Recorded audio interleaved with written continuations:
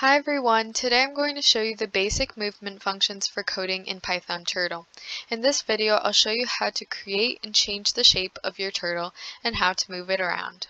I'm using REPL for this, so if you want to make your own REPL to follow along, you can check out the tutorial I made on how to do that.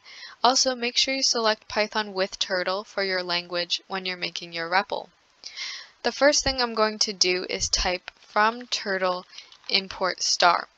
And that's because star means everything. So this basically says from turtle import everything. So now I have access to all of my turtle functions that I'll need for making drawings.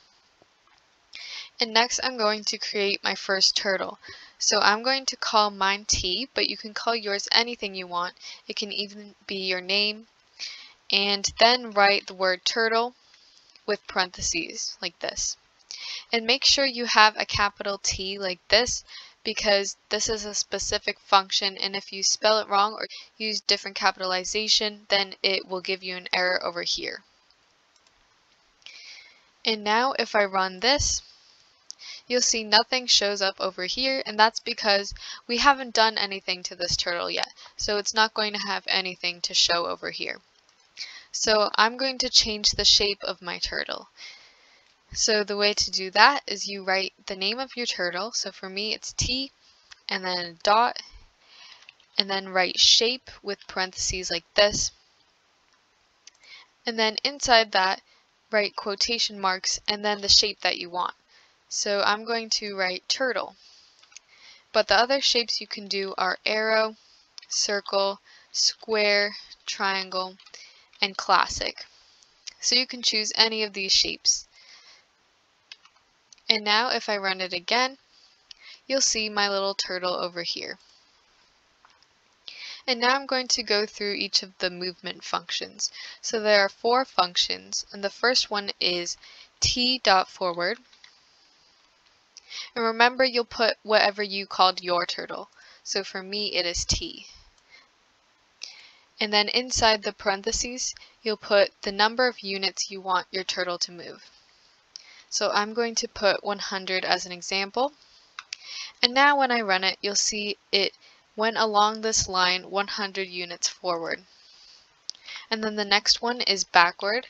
So it's the same thing except going backward. And you'll put any number of units in the parentheses. And all of these functions are going to have parentheses like this. So you'll see it went forward first and then backward. And then next we have how to turn the turtle. So there's t.left and t.right. So left is going to be counterclockwise like this, and then right is clockwise like this. And then inside these parentheses, you'll put how many degrees you want your turtle to turn left or right. So I'm going to put 90 degrees as an example. You can even put greater than 360 degrees, and it will just go that many degrees around. And now, after it goes backward, you'll see it went left and right 90 degrees just like that. And I'll play it again just so you can see. Alright, and now we have each of the 4 movement functions. There is one common mistake that I would like to show you. So sometimes students don't put the name of their turtle in the front of each function. So say you go like this, and you run that. You'll see this other turtle shows up here, this triangle, and that's because there's a default turtle that only shows up when you don't use the name of your turtle in front of the function like this. So if you're wondering why this other turtle shows up when you're coding in Python Turtle, that might be because you didn't put the name of your turtle in front of the function. So I don't want that other turtle here, so I'm just going to delete that.